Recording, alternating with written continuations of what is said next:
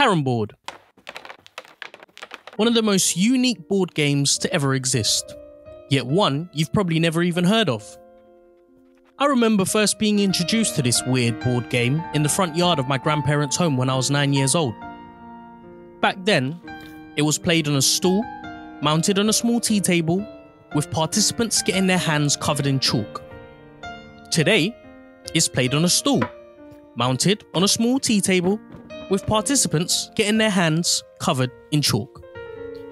You see, the beauty about this board game is that nothing ever changes, just the participants. In other words, in its 200-year history, the equipments used have more or less remained intact.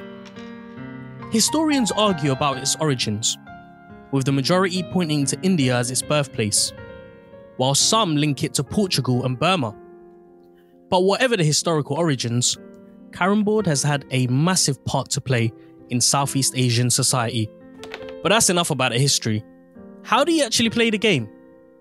Well, that's the thing. I don't actually know. Because there are so many variations and rules, it really does depend on who you're playing with. But to strip it down to the simplest form, the aim of the game is to get all your coins in the 4 pockets. The winner is the first player or team to pocket all their coins. But getting this piece in can also determine the winner. This is the queen, arguably the most important piece in the game. Because even if you get all your coins in, but the other team gets the queen in, you might still lose. Here's what they call the baseline. I can only flick the striker along this line. You start by flicking the striker to break the coins. Quite similar to pool. Once you get a coin in, you get a point and get to go on again until you miss. Sounds fun, right? Yeah, until you commit a foul. That's the foul! That's not a foul. Yes. No, it's not. That's the foul. I touched it. What are the fouls, you ask? Well, pocketing an opponent's coin is a foul. A coin leaving the board is a foul. A player's final piece being pocketed before the queen is a foul. Positioning the striker incorrectly is a foul. Yeah, it can get complicated. What's more strange, at the end of the game, not only are the pocketed coins tallied up,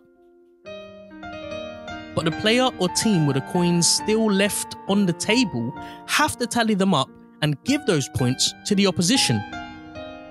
Strange, I know.